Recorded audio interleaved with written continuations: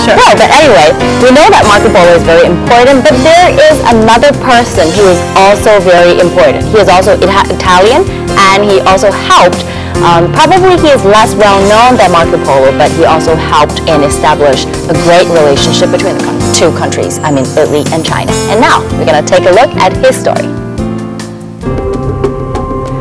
Marco Polo is the most famous Italian to have traveled the Silk Road, but there's long been questions about whether the man himself ever really came to China or even existed, because an authoritative version of Marco Polo's book does not exist, and early manuscripts differ significantly. It is said that Marco was only 17 when his father and uncle took him traveling. They traveled through Iraq, Iran, and Afghanistan before finally arriving in China 4 years later.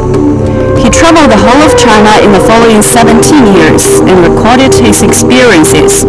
His legendary description of China led to the age of exploration a century later, when Europeans like Ferdinand Magellan, Christopher Columbus, and Vasco da Gama ventured beyond their borders, thus opening new routes linking China and the continent.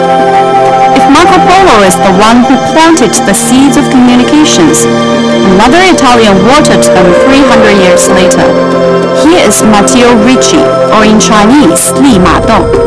His first stop to China was Macau, and from there he traveled through Guangdong, Shaozhou, Nanchang, and Nanjing.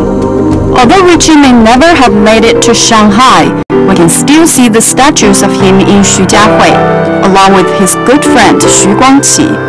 Xu was a Chinese official born in Shanghai, and the area he once lived in, Xujiahui, was named after him. Ricci brought to Chinese people books about Western knowledge of geography, astronomy, and mathematics, and it was Xu who translated them into Chinese.